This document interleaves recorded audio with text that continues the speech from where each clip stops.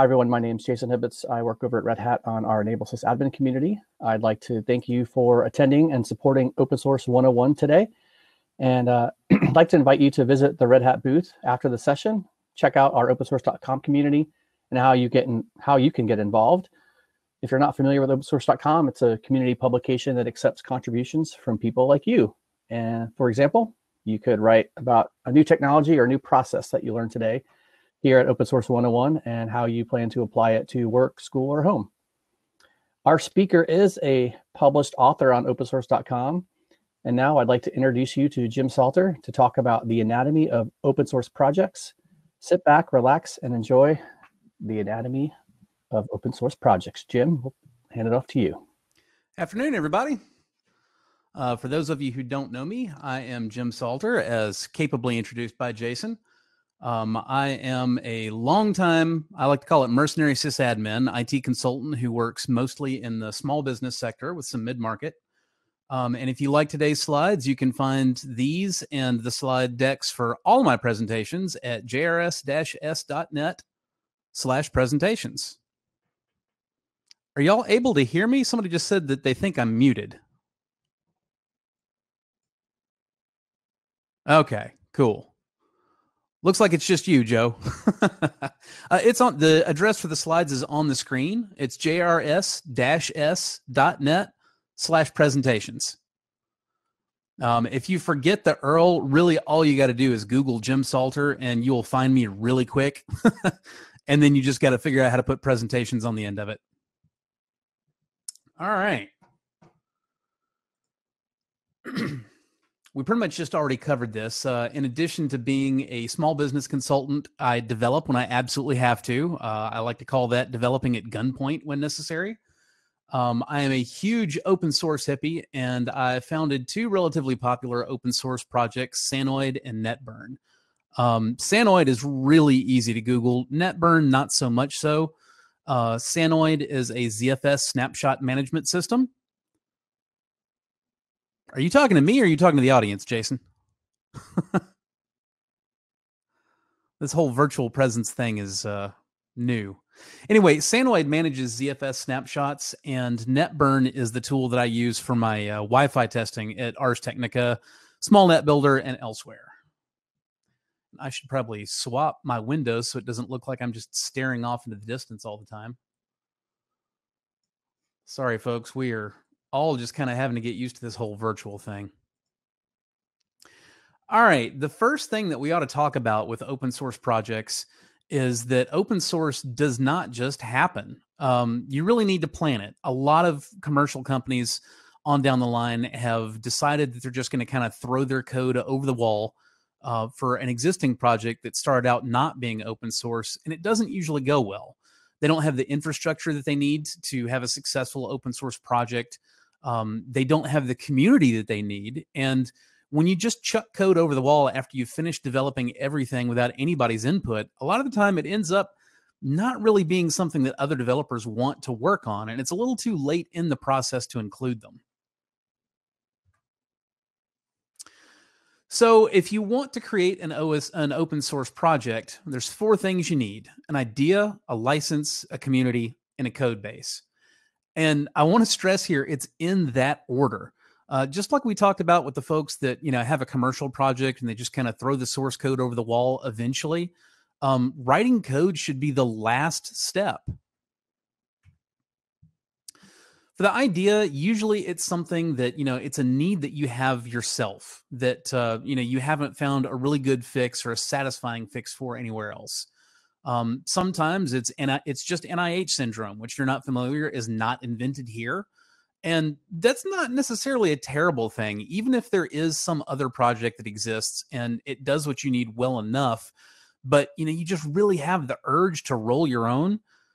Well, the world may or may not need another one, but it's still a really cool thing for you to try doing it and, just kind of experience the whole process. You never know. Along the way, you may end up creating a better fix for somebody's use case than anything that did exist out there, and maybe it'll be yours. You're right back to scratching an itch. It is almost always an itch, a real itch behind a successful open source product, though. I love this GIF. I hope it's rendering in close enough to real time for you folks that are watching. If you can't see it very well with the animation, it is a cow loving up on an automatic grooming tool. And if cows could build things, some cow would absolutely have developed an open hardware project based around that. All right. We covered this. We're going to cover it again. Don't just immediately start writing code if you want to have an actual open source project. Now, if all you really want to do is you want to write some code and you're like, well, it's cool if other people have access to it too, then that's fine. And maybe you can just go ahead and get started. But if you ever want to have a real community, don't write too much code until you've started talking to your potential community and, figuring out what they want and getting ideas from them. Before we go on, I want to cover this a little bit more. One of the reasons that you want to talk to a community first is a lot of the time you may have one really good use case for yourself, but if you just write code to address your own use case, what you frequently end up doing is you create an unnecessarily limited project. It might not have been that hard to create a broader project that can be used for a lot more situations than you had in mind originally when you wrote it. And if you talk to a community and you solicit some feedback, you may find a lot of those other applications out really quickly, early in the process, and it might not be that much more work to create your project for that larger audience and so that it can be used in a whole lot of different ways. Getting that right is going to be crucial to getting that actual community to help you further down the road. Again, if all you care about is writing your own code for you, you're free to ignore all this. But if a few years down the line, you want to be in the kind of situation that, well, I'm in now, where I rarely even have to write any new code for my own open source projects because there's a thriving community that's actually submitting pull requests and writing code. And all I really need to do is, address those pull requests and, answer a few questions. And I've got really good developers that are adding functionality to my own project that in some cases I never dreamed of. And in other cases, I just didn't have enough of a get a crap to get around to. Well, that's the kind of thing that you need to have this broader design scope for. And I'm telling you, you're not going to figure it all out on your own. You need to talk to that community. Now, beyond the idea, before you start you can write some code first, but before it ever hits the internet, you have to decide on a license. This is really important, and it's important to think about upfront. If the only code that's in your project is your own personal code, you can relicense that anytime you want. Now, if you decide to go with a more restrictive license than the one that you started out with, you can do that, but you can't put the genie back in the bottle as far as people who, got a copy of your code earlier when you had the more permissive license. They retain those rights and there's nothing you can do about it. As far as going more permissive, well, certainly you can do that anytime you want to. And so far, all this is fine when you're the only code author. But what's going to happen if you've done this right is you're going to start getting community submissions. Once you get those community submissions, it becomes a lot harder to change that license because now whether you want to go more restrictive or even less restrictive, if the other license you choose isn't broadly compatible with the first one, you're going to have to get buy-in from every single person who ever contributed code to the project and you accepted it. Or alternately, you're going to have to dike out every contribution where you can't reach that author and you can't get their explicit permission. That's really, really difficult. I would also recommend not getting too fancy with your license. I literally can't count the number of potential licenses there are out there. There's somewhere between 50 and 100, even OSI approved licenses. But the majority of them, you really shouldn't even be looking at them. If you want copyleft, which means you want to make sure that everybody retains as much freedom with the project as they had when you contributed to it. They get to have the same freedoms to share it and to alter it and to redistribute it, regardless of whether it's just your code or other developers' code added into it, no matter who forks it. The GPL is going to be the answer for you. Now, there's two cases there, the GPL v2 or the GPL v3, and mostly the difference between the two has to do with patents. The GPL v3 offers, it offers users and redistributors freedom from you using any patents you own to sue them for royalties. And the GPL v2 just ignores patents entirely. For most people, I would recommend the GPL v3. Now, if you're more of a permissive type and you want the ability to just redistribute the code anywhere, you want anybody to say, hey, they can do basically anything with it. They can license it with a different license, even including proprietary. Usually, I would recommend the Apache license for that. Although, again, you've got lots of options. There's also all the BSD licenses. Finally, you get folks who are like, well, I just want to put my code out there in the public domain. And the answer to that is you can't. You actually don't get to control what's in the public domain. The public domain, it's really complicated, but legally in most jurisdictions, it belongs to the government, not to you. Therefore, you don't get to determine if your stuff is in the public domain or not. And public domain also means something different in every different jurisdiction. So if you just say my code is public domain, it's not really safe to use. Luna, your question, is it owned by the copyright holder? Your code, the code is always owned by the copyright holder. It's the license for people beyond the copyright holder to use it that we're talking about. All right, so now a lot of folks, and usually it's the same folks that want to just say, oh, my stuff is public domain, or they just don't bother putting a license file at their GitHub at all. They say it's boring and it's fine.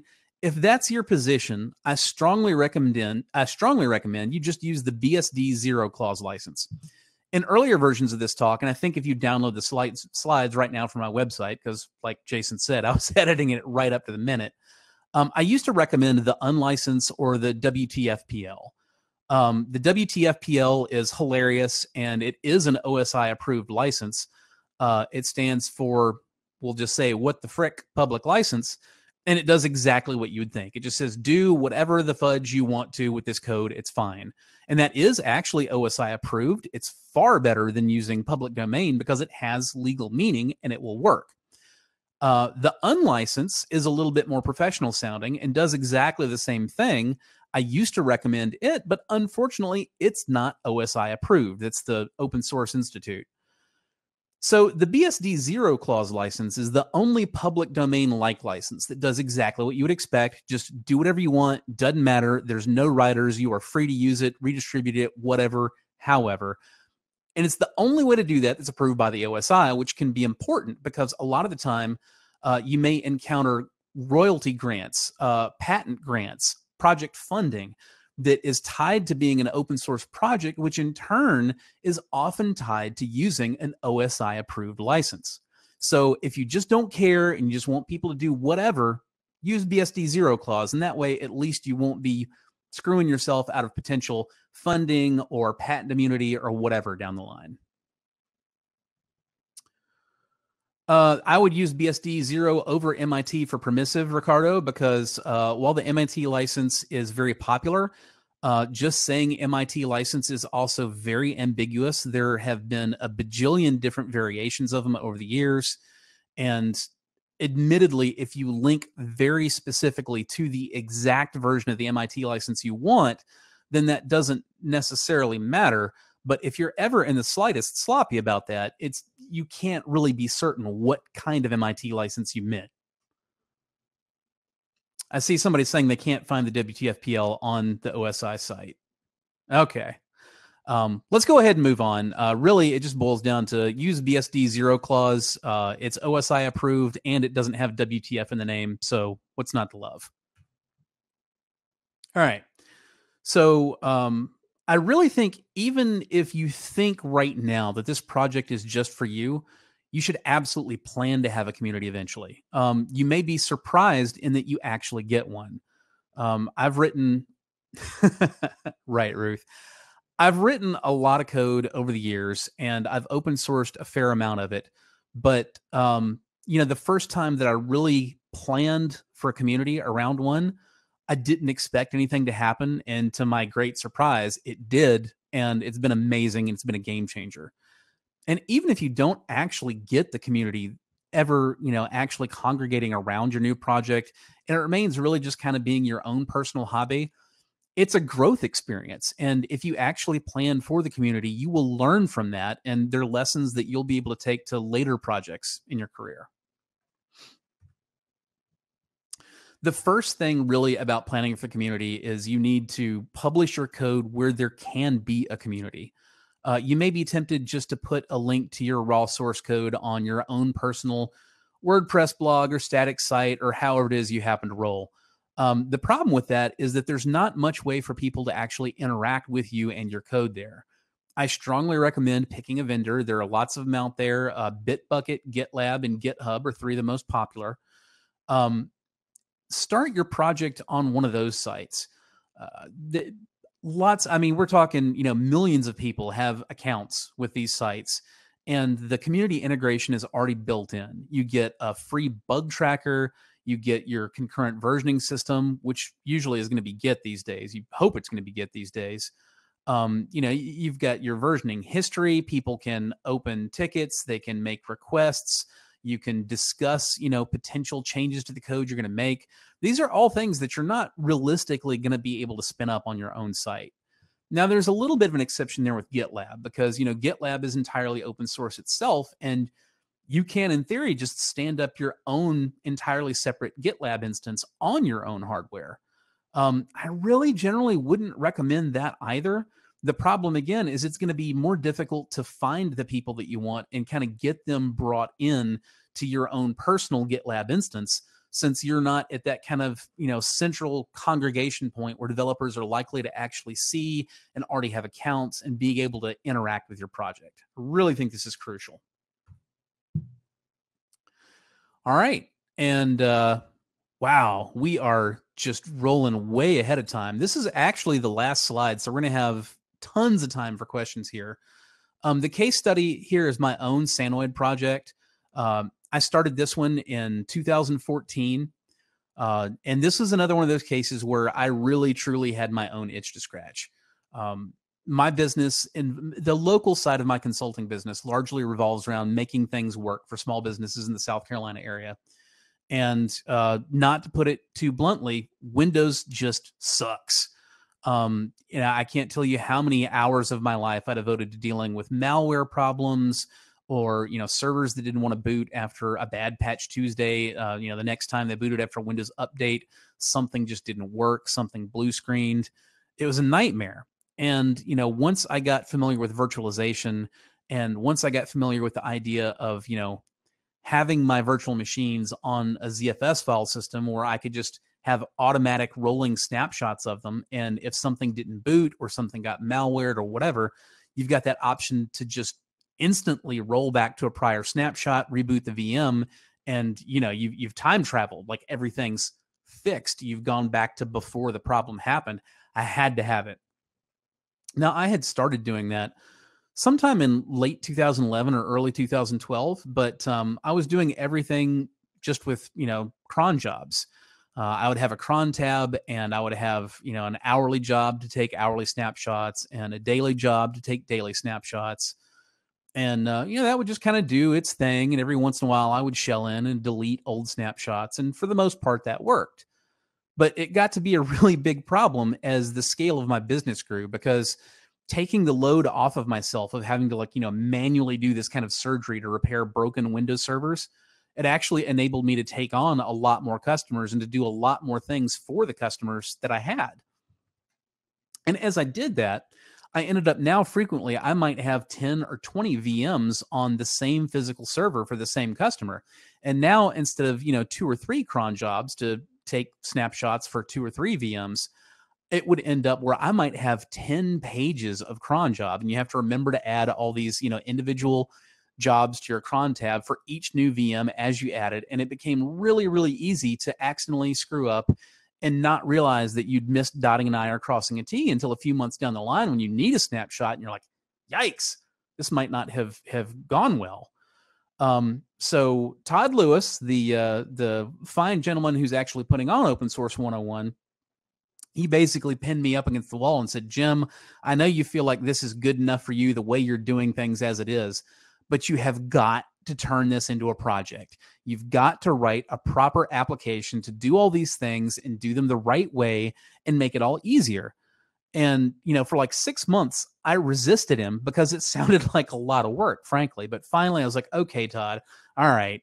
I took my family down to my mom's house in Mississippi at the time, and my wife and my mom and her husband dealt with kids, and I just barricaded myself in the dining room with a laptop and spent like 3 days writing the first beta version of Sanoid. And it did all the things in one place. You could write one simple config file that would manage all of the VMs on a host according to the same policy, or you could have multiple policies for different VMs. You could group them. And I was like, well, that's really neat. And I started using it in production, but I thought, I mean, my old way was fine. But I discovered that just like relying on ZFS and snapshots in the first place had taken so much workload off of me that I hadn't realized. Automating everything with Sanoid did the same thing by making it so much cleaner. And happily, because it was Todd who had pushed me back up against the wall and forced me to do this thing, Todd being, somebody who's running an extremely successful open source conference with a lot of eyes on it, I told myself, well, I'm going to do this right. I'm not just going to barf code over the wall. I'm going to start doing lots of commits really early in the process. When people come to the project, they're going to see a big commit history on GitHub before even the first 1.0 goes live, even before it's all working. They're going to see me committing the code as it's developed in little bits and pieces and commenting on it and asking for requests. And it worked. All right. So starting with questions, Blake asks, do you recommend eventually making a website for your project? And the answer is absolutely yes. Now you can get away with just really, peeking and tweaking your GitHub website. You can actually create a simple website on GitHub using the Markdown language. But yeah, I think it's a really good idea domains are pretty cheap these days. I wouldn't even say that's an eventually. I would say that's a right away. If you think that your project is at all likely ever to be an important thing, then go ahead and brainstorm with a few friends on a good domain name and head on down to Namecheap or the registrar of your choice and find the best version of that domain name that's available and register that thing right away. Don't wait. If you come up with a good idea for a domain name and you wait, what you'll likely find is that, it may even just be a month later, somebody has snapped that thing up and maybe they're actually using it, or maybe they're just hoping to extort you out of a bunch of money to get it so that you can use it. Sidestep all that. Plan on paying your $10 a year and just go ahead and get a domain name first. Similarly, standing up a WordPress site is not all that hard. Yes, I would definitely recommend doing that. If not right away, then very soon in the process. It definitely helps to have that kind of discoverability. Just make sure that on your site, you can do a lot of neat things like, embed videos or, blog about your project or whatever that's more difficult to do on GitHub, but absolutely link directly to your project on GitHub very prominently. You want to funnel as many people there as you can so that you get that real community built, not only of users, but of developers, and both are important. I didn't say that earlier, but yeah, getting a lot of users is, I would almost say it's more important than getting a bunch of developers, because when you've got a lot of users, they're going to discover use cases that you didn't think about. They're going to discover bugs that you maybe never would because your own use of the project is so narrow, you just don't encounter them. It's going to make your project a lot stronger. Just getting bug reports, as annoying as some of them may be because you're like, oh, this is a dumb user error, they will help you out. It will teach you the weak spots in your application that you hadn't thought about. It will also teach you, if you don't already have them, the skills for, how to politely and friendly and professionally interact with users. And again, it's a really good thing for your career down the line. Next question from Michael. Similar to Blake's question, any recommendations or thoughts on good ways to start communicating once a project outgrows its issue tracker or wiki? So in addition to, bringing up your own site, Reddit can be great for this. You can create your own subreddit for your project if you think that it's a broad enough topic to be worthwhile. Or you may just, start becoming a very active presence on a related subreddit. So, for example, I haven't created an Ars Sanoid on Reddit yet, but I did start posting and answering questions very actively in RZFS. And I think that has been, a big contributing factor in driving both users and developers to the project itself. Jason, is it a requirement for an open source project to have a strange name? No, it's definitely not a requirement. Real question, what are some things to consider when naming a project? So there are a couple of schools of thought here. When you talk to branding people, one of the first concepts you'll encounter is, professional branding and marketing people will tell you explicitly, don't name your project after the things that it does, because that limits your ability to brand it, because they're generic terms, and also it may limit people's perception of the scope of your project. Maybe it's good for more things than just the descriptive name that you gave it. There is also the competing school of thought that if you name your project something just flamingly weird and generic, like a lot of the marketing folks very literally want you to do, give it a name that doesn't mean anything so that it doesn't limit you down the road, when people see that project, they don't have any idea what the heck it does. So if you're going to give something some really generic or bizarre name that has nothing to do with what the project does, you'd better really be on point with the rest of your marketing in driving people to not only see the name, but also see a description, see an example of the project in action, get them associating this weird name that you made up with the actual function of the project. You should also, I mentioned do that domain name search like really early on. Ideally, you want the whole thing to happen before you ever go public with a project at all. You want to be thinking about names. You want to be checking those names for domain name availability. You want to see if you can pick something that has a really good punchy domain name with the project's name, and ideally a .com. If you can't get the .com, then at least a really well-recognized domain name like I'm pretty fond of .net personally. Technically, .net is supposed to just be like for ISPs and network hosts, but in practice, I find that it ends up being a pretty good top-level domain that people aren't going to flub or forget too badly, at least now, although there was a time that they would, and it's frequently available where the .coms aren't. If you're not ready to come off a ton of cash, it may be impossible to get a really good related .com to your project name, and you end up either having to come up with one of those marketers' ideas of just a really goofy name that means nothing, that hasn't been seen anywhere else, in which case you should be able to grab the .com, or settling for some variant of that in a domain name and dealing with any ambiguity there. Yeah, it does help. Ruth says it does help if people are Googling.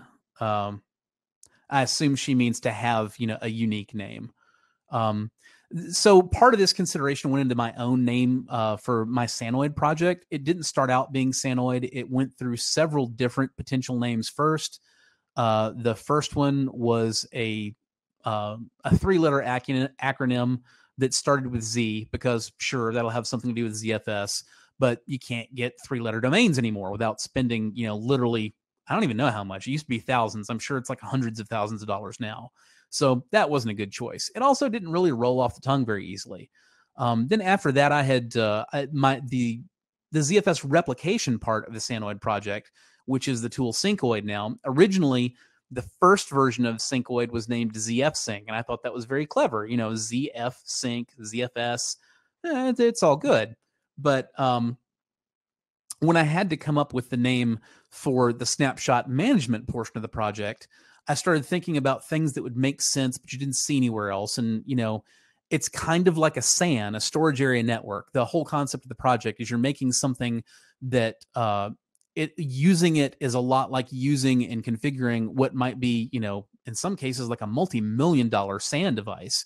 But it's not quite that. It's something different. So Sanoid.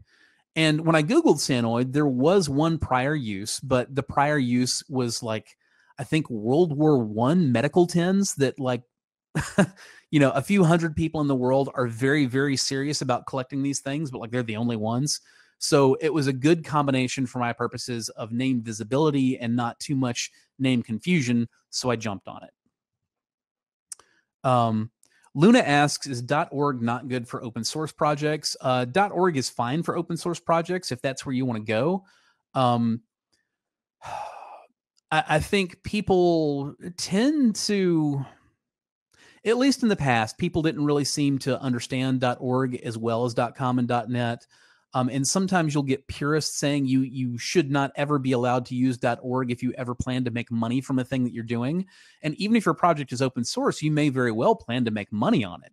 I mean, Red Hat Enterprise Linux is open source, but Red Hat makes a ton of money from it. They sell licensing and they sell support contracts. And all this technically makes it theoretically not applicable for .org. Now, in practice, there's no law against using .org for whatever you want, but you will find purists who will pin you in a corner and get pedantic about it otherwise. So I just kind of prefer to avoid it, honestly. Okay, Nick, sorry, I promise I was getting back to you. If although you just scrolled your question off the screen. Okay, you mentioned Bitbucket, GitLab, and GitHub as places to host the code and start the community. Any thoughts on choosing which one to use? For me, honestly, personally, it's a no-brainer. GitHub. You have absolutely the biggest potential single audience there, and it's free as in beer and easy. So it's a no-brainer. Click button, go there for me. If you're more of an open source purist, you may prefer GitLab because the GitHub site itself is not open source. And there can be some issues with exporting the entire functionality of your GitHub project out of GitHub. Now, it's super easy to get the code repository out of there, but getting the entire history of people's comments and the bug tracker and everything else, I'm not entirely sure where that stands right now. In the past, it's been a little bit iffy. And of course, some people, although at this point, I don't think it's entirely fair, some open source purists will just immediately say, well, Microsoft bought it, so I want nothing to do with it. I'm not going to pretend those folks don't exist. I don't think that's entirely fair, but if you feel that way, then there's always GitLab and Bitbucket. I think GitLab would be my definite number 2. It's entirely open source. It's very similar to GitHub. And you can get your project back out. You can self-host your own project entirely if you want to get away from the centralized GitLab hosting. It's a real easy answer. Bitbucket, honestly, I don't know that much about it. I just know that as far as I can tell, it would be the third of the top 3.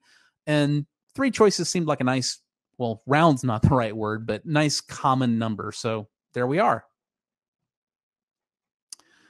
All right. Kimla, I'm sorry if I'm butchering your first name. Should you have a list of the type contributors you need? Tech writers, developers, project managers, BAs, etc. That's not a bad idea to start out with. I think you need whoever you can attract. And the main value in such a list is for your own use to make sure that you're not forgetting somebody, because all those type people can help you out greatly. As your project matures, you may have a better idea of where its weaknesses are.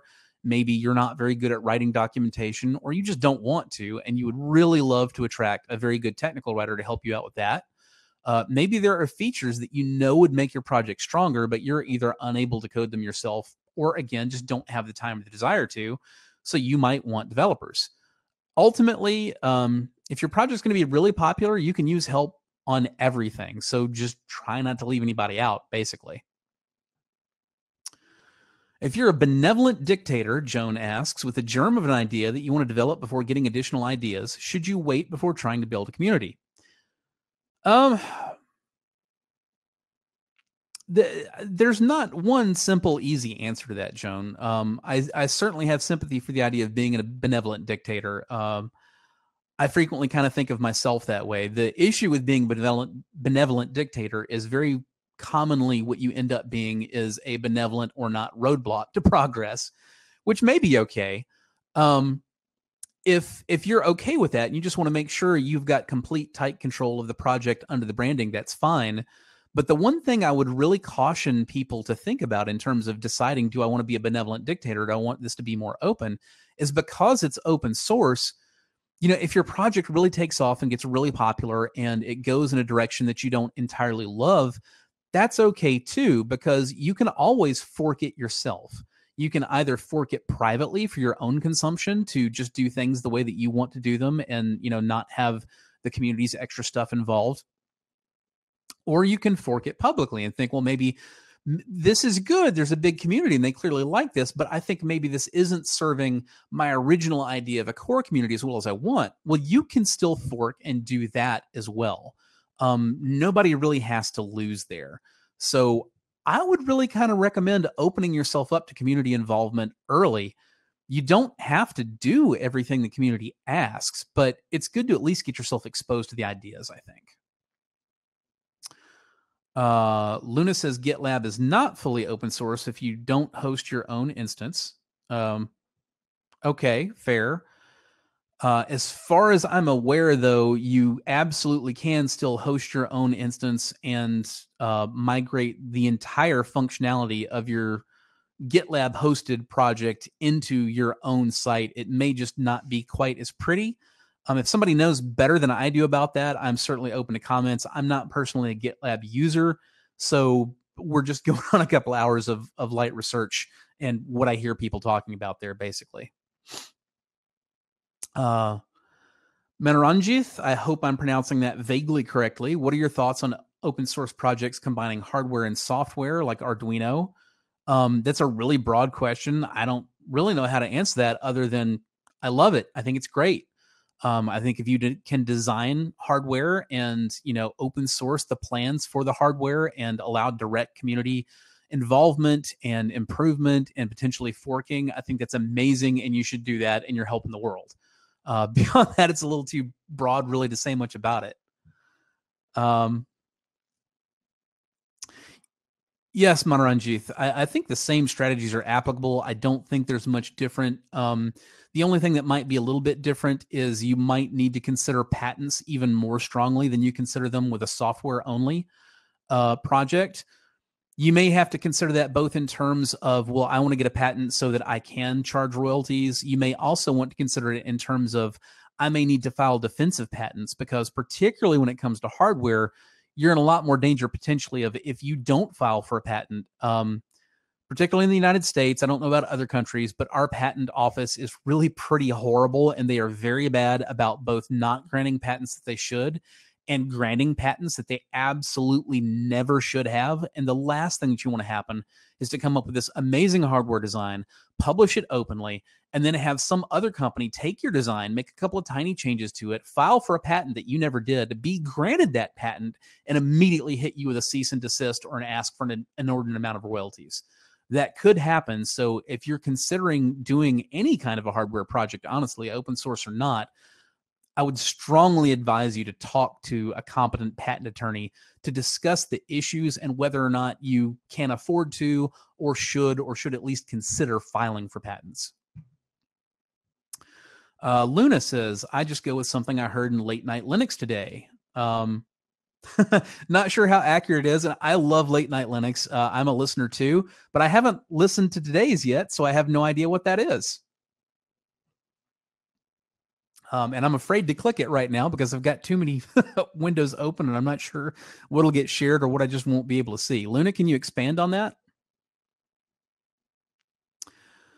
Manranjith, as far as your question about less expensive ways to protect yourself from being sued on a hardware design than patents, publishing extremely widely, as many places as you can, is probably your best defense, because technically, prior art is a defense against being sued for a patent. It's how you would invalidate a patent. The problem is that while, publishing does mean that you have shown prior art, and in theory that should invalidate a patent, if somebody has actually gotten a patent that they shouldn't, you're not going to be able to invalidate that patent without actually winning a lawsuit in court. And that's liable to be more expensive than just doing a defensive filing for the patent would have been in the first place. I think you can very likely manage to get a defensive patent for something fairly simple filed with a local attorney for something in the order of a few $100. I don't know what to tell you. If you're not willing to do that, I mean, I understand not having a few $100 to spend, but that few $100 may be a hedge against you having to spend tens or maybe even hundreds of thousands in a protracted lawsuit to try to invalidate that patent later when they nail you with a cease and desist. It's ugly, but it is what it is. Also, I am not a patent attorney. This advice is correct and relevant to the absolute best of my knowledge, but consult a patent attorney. Okay. Gills mentions that CERN has actually created an open hardware license. So I certainly recommend that you look into that's a good point. I hadn't even addressed like types of licenses for open hardware. And yes, you should Google those and look into them. I haven't personally designed hardware, so I'm not as familiar with the open hardware license choices as I am with software. Absolutely look for what people are doing. And if CERN did it, it's probably a really good start. Deb says defensive publications, like I said. And yeah, that's a good way to make sure that you have the ability to invalidate a patent due to prior art later. It's just the actual process may end up being really expensive. All right. Does anybody else have any questions? We have, I think, 10 minutes left.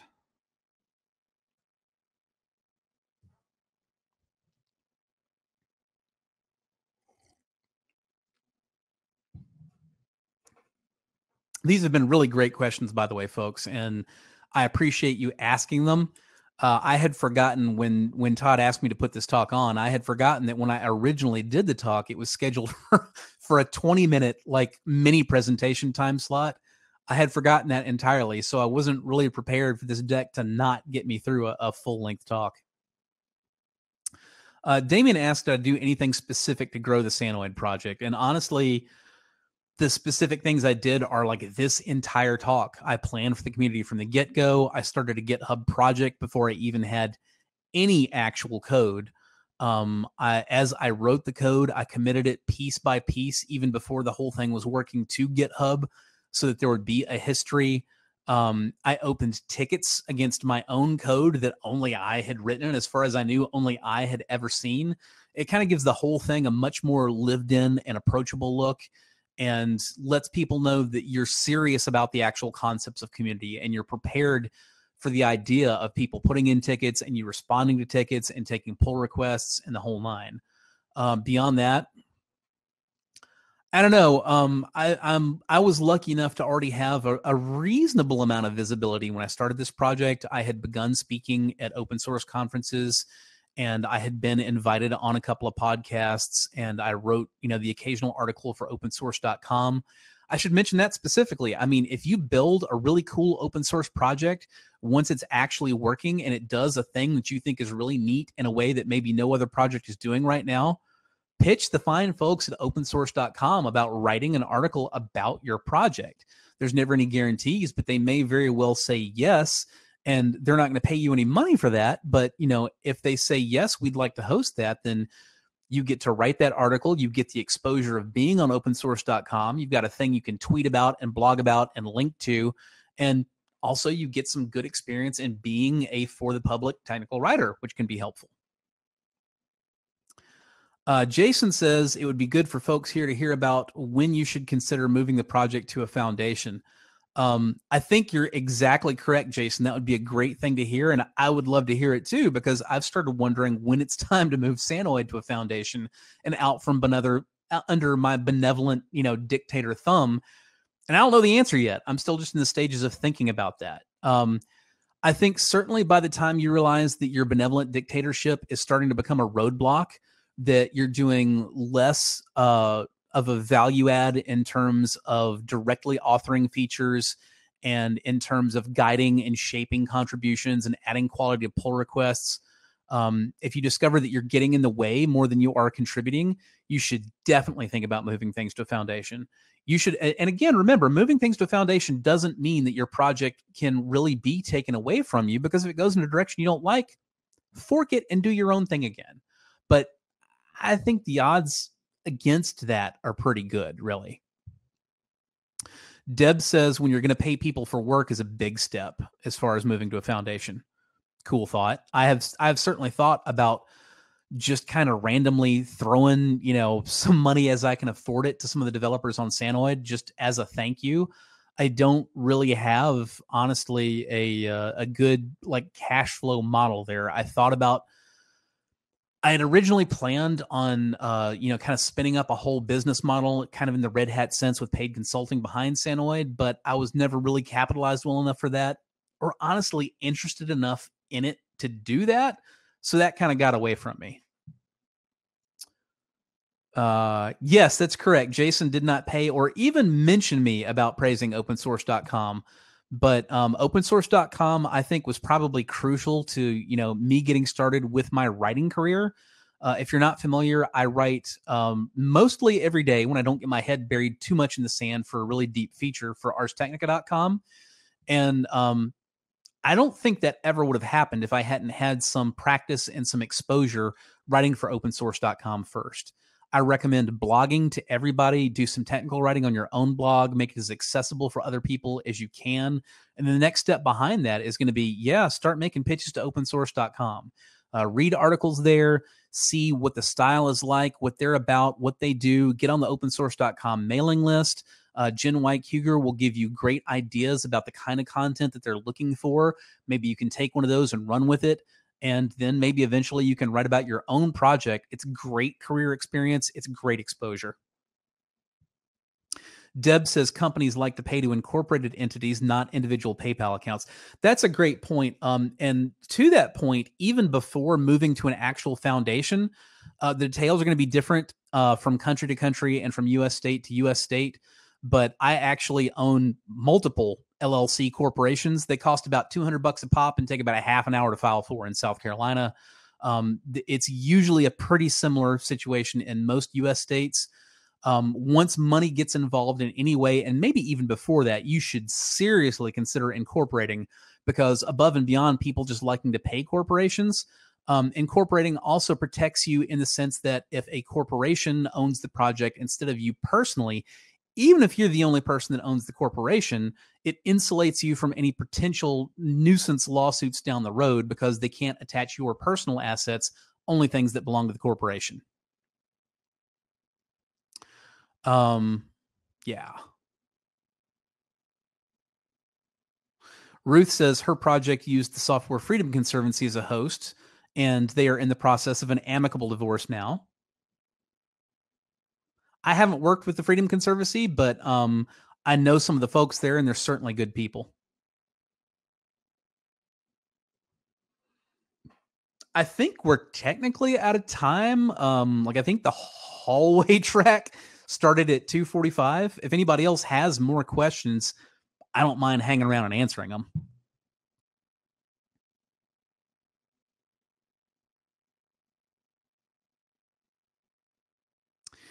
All right, folks. It looks like the questions have pretty much died down, so I'm going to go ahead and wrap it up. If you'd like to get hold of me, I can always answer more questions for you later in a different venue. I'm going to leave this slide up for a while, leave my screen shared. You can see my Twitter handle at JRSSNet. That's probably the easiest way to interact with me. TechSnap fans who may still be in the channel, my new podcast is 2.5 Admins at 2.5admins.com. I recommend you check me out there. The newest TechSnap is going to talk about this in more detail, but I will only be on TechSnap for 2 more episodes, but 2.5 Admins will be running indefinitely. Thanks, and I appreciate everybody's attendance and questions. Have a great day.